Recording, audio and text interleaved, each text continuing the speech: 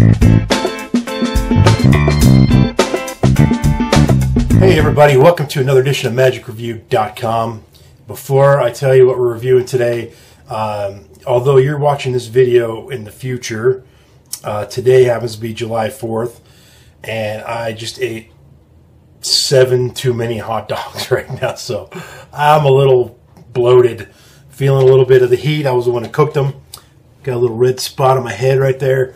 So anyway, I'm going to try to get through. I got 6 videos to record right now, so hopefully I can make it through all the way. Anyway, here we go. First one, Zero Matrix.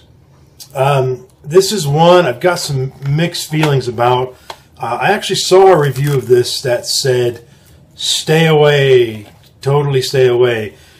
And I get why they said that, but I'm not entirely sure I share the same opinion.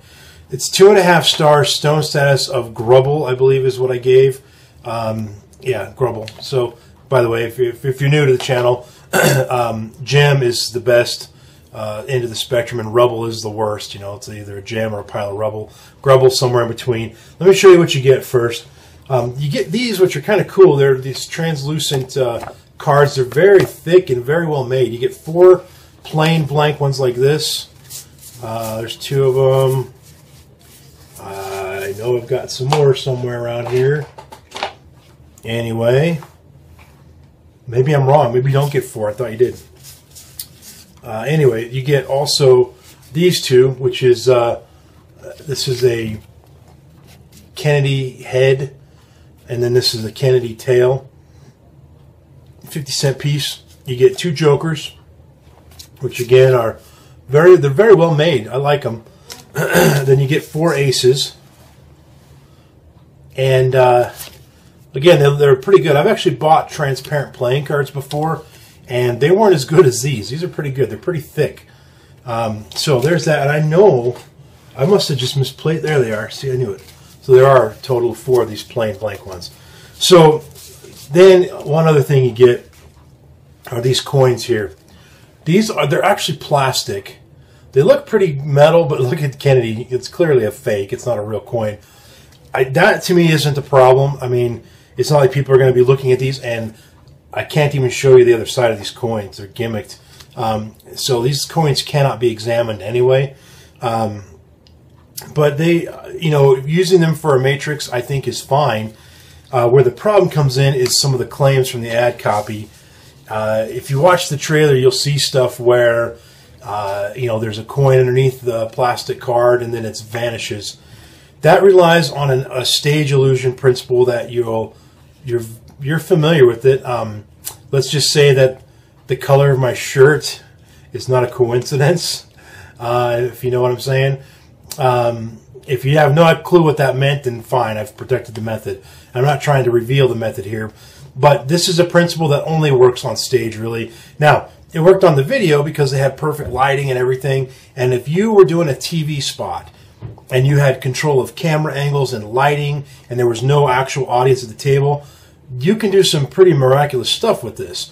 If you're a stage magician, and you know, David Copperfield did like a McDonald's Aces type of a routine on stage. He just did it on a table, and he had a big camera on it, and he had it on the big screen. You could do this in that environment, and I think it would be just fine, and the method would not be revealed. So that's one of the things that you can do with these 4 blank cards here is a matrix routine. But if you are doing this for real people in a close-up setting, you cannot do this. It will not work. The gimmick will be right in their face. It will not work. Now, the jokers, however, due to the printing on the jokers, they actually, sorry, I'm trying to get a good shot. There we go. That's kind of okay. The light's reflecting funny. Due to the printing on the jokers, you actually can do some of the matrix moves if you're using these jokers. And the gimmick will be hidden because of the nature of these particular playing cards. So that's one thing you can do with it. The other thing you can do if you are, I mean, I don't think this, if you saw the trailer, you know what happened. You have this and then you pluck a coin out of it. You know, if you can do a snap change, then that's a cool effect you can do with this or this. Also, there's a really cool effect on the DVD that is, if you can, it's similar technique to a snap change. Basically, you turn 4 regular aces into 4 blank aces, and you're clean at the end. It's pretty, and it's totally legitimate, totally doable. So whether I like the effect or not, I did happen to like it. The method is what I care about, and the method is very doable. You have to be seated if you want to end clean, but if you want to do the matrix stuff with the completely see-through cards like this, or they're translucent cards, you cannot do those close up. You have to do that where you have control over lighting and all kinds of other things. The other problem with the DVD is it's all Chinese, and there's no choice for translating it to English or whatever. About, I don't know, maybe a trick or two into it, I realized, oh, maybe the closed captioning would work. So I turned on the closed captioning, and it did have English closed captioning. Of course, the problem is when you got closed captioning, you're either looking at the text or you're looking at the guy. You can't do both. And something as technical as a magic video where you're trying to learn the moves and so forth, it's hard to do that. So there's a lot of pausing and stopping and looking and this kind of stuff. I did find, however, when it was just in Chinese and I'm not trying to read subtitles, I could relatively well follow along with what was going on.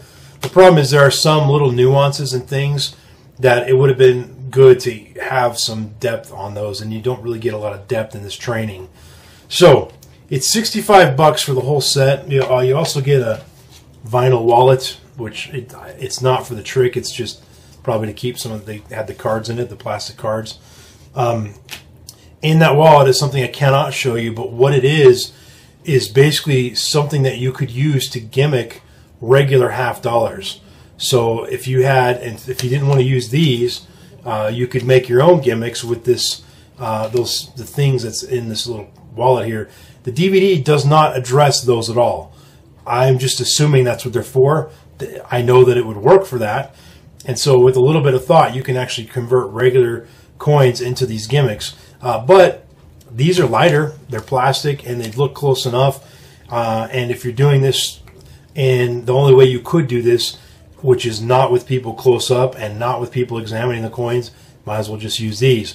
But again, that's if you're a stage guy. If you're not a stage guy, there's the only thing you're going to get out of this is some of these, the ace trick I told you, and the plucking the coin off of the card, and maybe a modified matrix using just the 2 jokers, which they do show a version using the 2 jokers in the video. So it's really hard to say. I mean, another video that's going to be released here in about a week is The Floating Ball by Luis D'Amatos. And it's one of these things where it's a stage effect. It's only for stage. It only works on stage. You can't do it close up. And so, does that mean it's a bad effect? I mean, because you can't do this close up, does that mean it's a bad effect? No. Does it mean it's a bad method? No, not necessarily. Where I sort of have a problem is it's a matrix effect. That's typically a close-up routine, and certainly the video plays it like it's a close-up routine. So it's hard to make a final call. That's why I went right down the middle with this thing. One last thing, the ad copy is fine, but the video trailer, there's 2 tricks in the video trailer they don't show you on the DVD. Now, granted, one of them is pretty simple. It's you show a blank card and you pass your hand over it, and now it changes to an ace or something, or a joker. You probably know how to do that. But there was a pretty cool looking coin production that I know where he was hiding the coin before he produced it, but I'm not sure the exact mechanics to actually create it. So that wasn't taught on there. So a little bit of misleading ad copy. So the gimmick works fine. The principle is fine if you have some extremely controlled lighting conditions and you don't have people right there. You have to have, this has to be from a distance. And because it's a coin trick, and it's on a table, distance is kind of hard. And so it's all about lighting and angles and everything. And so if that's what you're looking for, then great. If not, not so great. 2.5 stars, Stone Stats of Grubble.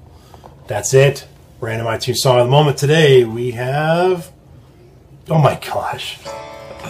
I'm going to see if you guys... I'm just going to play this for a minute. I got to write it down so I don't forget later. See if you recognize it, though. You recognize it?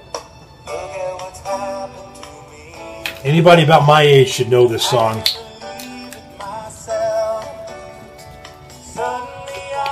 This is Joey Scarbury. It was the only song he ever did that I know, that people, are well aware of.